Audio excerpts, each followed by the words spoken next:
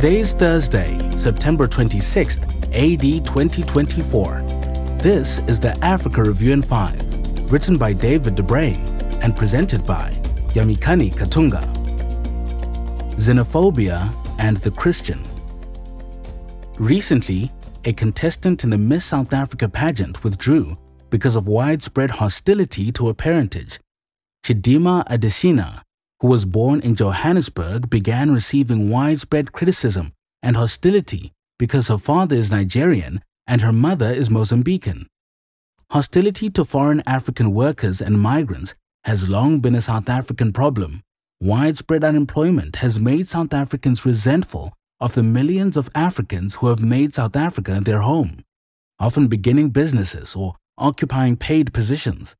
So-called xenophobia, fear of foreigners, is often touted as a problem in South Africa. How should Christians view those who leave their nation and settle elsewhere? Well, there are 4 biblical reasons for leaving a nation to begin with. 1. Fleeing an oppressive government. In Acts 8, you have persecution breaking out and believers fleeing for their lives. Their action is not condemned, it is simply recorded. And, as we find out, the scattering of the believers led to the gospel being preached wherever they went. Church history supplies us with many examples of believers who fled persecution. The followers of John Huss fled persecution and ended up on Nikolaus von Zinzendorf's land because they were fleeing, and launched the Moravian missionary movement. The Inquisition caused whole populations to migrate and flee Spain and Portugal, leaving the Protestant movement almost non-existent in those countries.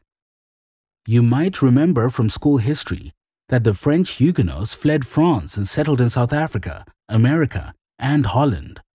Believers of the ages have known that unless God directs them otherwise in conscience, there is a time to flee persecution, to save their own lives, and to preserve a gospel witness to others.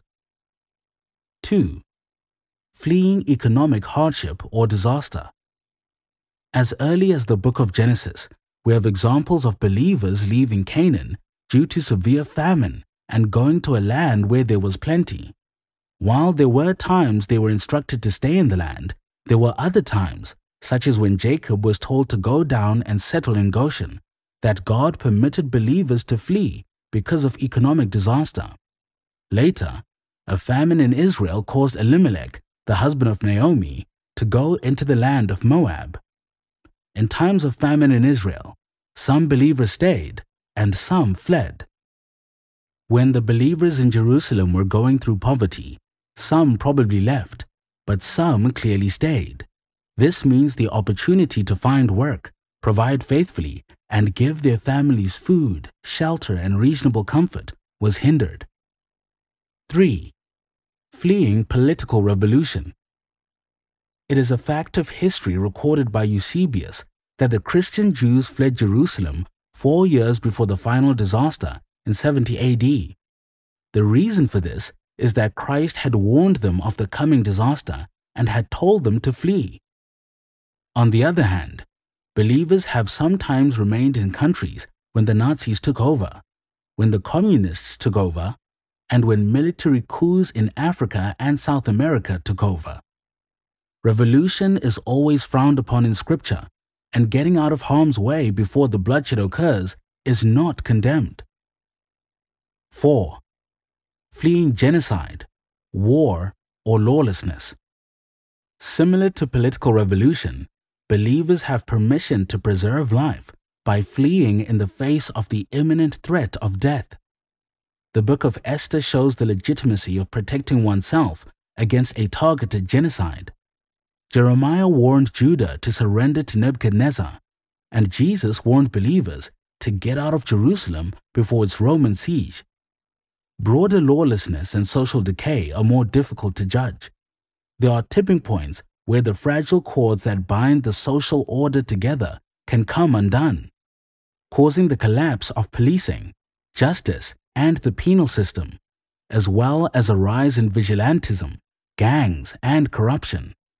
These 4 reasons supply a legitimate cause to flee, but not an obligation to do so. How should Christians treat foreigners from another nation living in their country? 1. Unless immigration law contradicts biblical principles, we should obey the laws that restrict entry or residence in another country. 2. Believers should obey the law of the country they are in. If a believer is illegally residing in South Africa, he should take active steps to rectify that situation. This may involve seeking legal residence through whatever means are available to him, be it legal counsel or other social services, or it may necessitate leaving South Africa until such a time as immigration can legally take place. 3. The Church's role is not to police immigration, nor to adopt immigration as a political position. It may provide counsel to believers struggling with this, or assist believers to obey the law, financially or otherwise. 4. Immigration is an evangelistic opportunity where the nations come to us. Rather than being fixated on the economic and social problems that illegal immigration brings, Christians should be aware that immigration is missions without having to travel. 5. God told Israel to treat foreigners as if they were at home. We see this in Leviticus 19 verses 33 to 34. Hospitality towards foreigners living lawfully among us is expected of the Christian. Living in a nation with different customs, foods, manners, accents, and languages is a difficult experience. It's painful to be the outsider perpetually. Christians should seek to make lawful immigrants feel at home, and particularly fellow believers. And that's it for the Africa Review in 5 on this Thursday, September 26th, in the year of our Lord 2024. Comment with your thoughts on the issue of xenophobia, and don't forget to subscribe to the Missionary Minds podcast on YouTube, Spotify, or Apple Podcasts. I'm Yamikani Katunga. Be not weary in well doing.